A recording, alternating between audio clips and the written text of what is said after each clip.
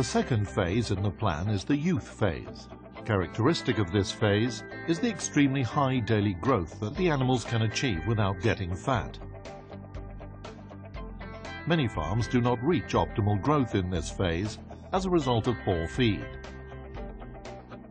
The Kaliber calf rearing plan achieves maximum growth without animals getting fat. Kaliber indicates the proportions of the animal in height, weight and size. The rib and back line should always be visible during rearing. Kaliber Junior ensures that the ration always has the correct protein level.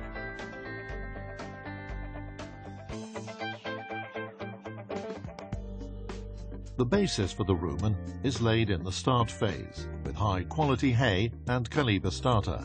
The calf will benefit from this in the youth phase. For example, through the existing high intake of roughage and the high utilization of the products provided.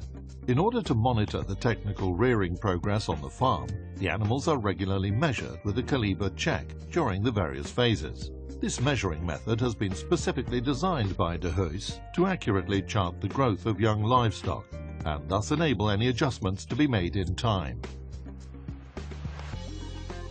Manure is a good indicator for digestion.